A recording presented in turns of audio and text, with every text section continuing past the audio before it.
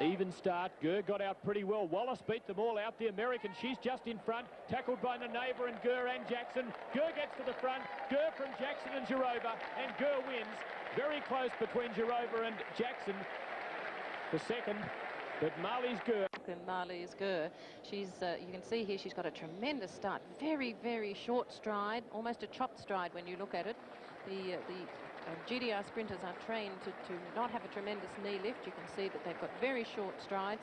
She gets into her stride and she moves very well. Unfortunately, at this stage, you can see that the American lass obviously is injured and drops out of the race.